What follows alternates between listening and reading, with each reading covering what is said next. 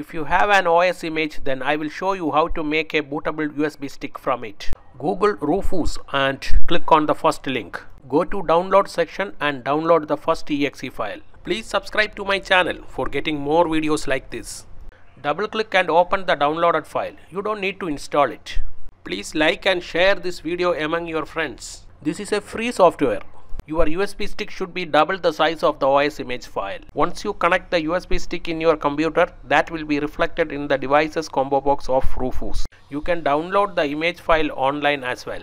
You can see different images of Windows can be downloaded from the Microsoft site. If you have an OS image file with you, then it can be selected and can be used for creating the bootable USB stick.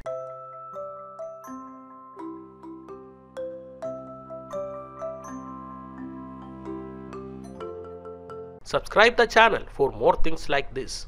Thank you for watching.